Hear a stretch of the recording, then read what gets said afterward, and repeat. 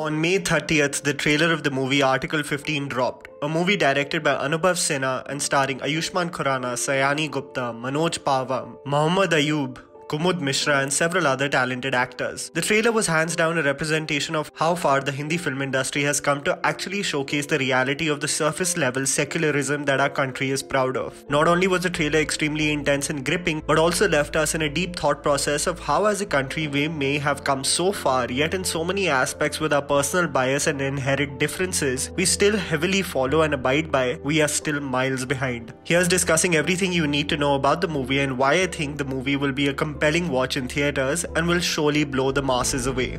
What is Article 15? Before we get into the meat of the movie and everything about it, let's just do a brief civics lesson on what exactly is the Article 15 in the Constitution of India that was effective from 26 January 1950, the chief architect of which was B.R. Ambedkar, is actually about. The supreme law of India that provides information of the general functioning of the government and the fundamental rights and duties of the citizens of the country. Article 15 lays down 4 points with respect to the prohibition of discrimination on the basis of religion, race, caste, sex or place of birth. One being that the state cannot discriminate on the basis of any of these grounds. Second, none of the citizens will be discriminated on such grounds in order to access public restaurants, hotels, wells, ghats or any provision or service open for public use. And finally, there will be nothing in this article that can prevent the state from making special provisions for women, children or any socially or educationally backward section of society. Sounds fair, right? But we all know what really happens on the ground level. The movie lays clear emphasis on how these articles have been created to abide and live by. And despite such clear instructions, we as a population are set in our regressive ways, creating differences and barriers among people that are our very own.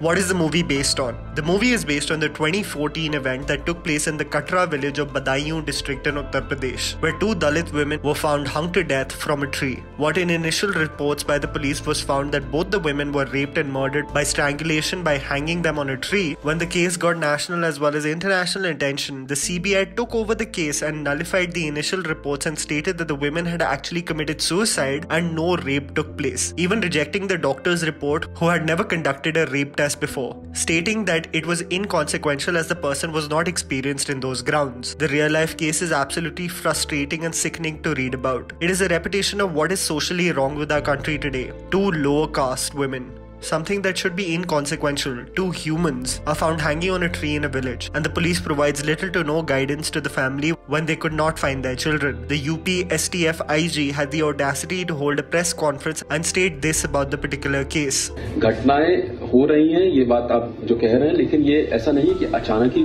कुछ ऐसा आप कह रहे हैं कि trend हुआ है. जो रेप की संख्या देखेंगे तो it will be almost 10 wraps a day. Unfazed by the brutality of the case, even the chief minister in power at the time, upon being questioned about the heinous crime, had this reply, as if it proved anything. प्रदेश की कानून व्यवस्था के बारे में क्या हुआ? कानून व्यवस्था अभी आपको तो खतरा नहीं हुआ?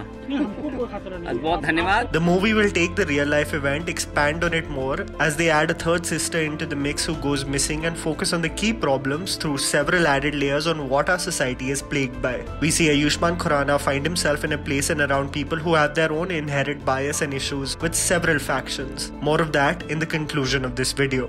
Anubhav Sinha on his resurgence. Anubhav Sinha, especially in his initial years of directing films, has been quite a forgettable creator, making movies that had little to no impact with the masses. By bagging Ra 1 in 2011, it seemed to be the highest break in his career. But despite the scale of the film, it could not really kickstart into other promising projects in the future years to come. But then we saw the director come on a whole new creative avatar with the 2018 film Mulk, focusing more on relevant and human stories that have a lasting impact and connect with the masses of India. With Article 15, the horrifying yet important story that it tells, and the casting coup of Ayushmann Khurrana, I feel like this movie is destined to be Sinha's most impactful work. This is all speculation, but I have a great feeling about this venture.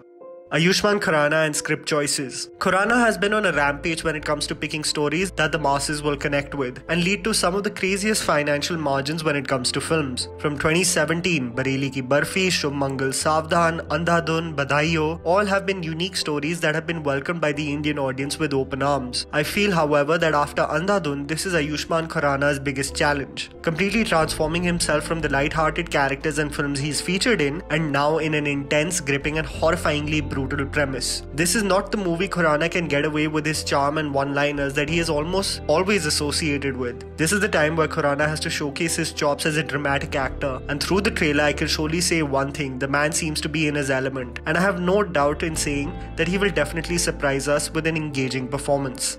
Why is this movie important? I want to say that this movie is important and should be viewed by the Indian audience in theatres because it does nothing else but provide us a reflection of what is actually going on in our country. How it's been ingrained in our head to not look at people in the eye and communicate with them as humans, but gauge whether it would be okay in society if we interacted with someone. Humans do not have a choice of which family and caste they take birth in, yet we will associate that caste or their stature in society all their life. We will provide to them what they are worth and treat them nothing better than second-class citizens. This inherent bias is clear through several instances in the movie. How just because the two girls who have been murdered are Dalits, it's already assumed that it might be an honor killing or a suicide. A credible case from this section of society is considered to be impossible. Asking for a rise in daily wages by 3 rupees is considered to be a want they dare not make because इनकी जात की वो औकात नहीं है. This movie is important in showing the apathy we show towards several sections of society, the lackluster nature of work and corruption that persists in the police force, and the typical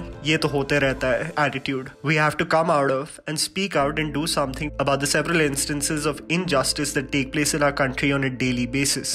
And that was the video, guys. Write it down in the comments below what you thought about the movie trailer and what do you think will be its fate in theaters. Please don't forget to follow me on Instagram. The handle's right in front of you. Follow me at JammyPants4. Also, please support us by smashing the like button and subscribing to our channel for weekly content ahead. Thank you for watching.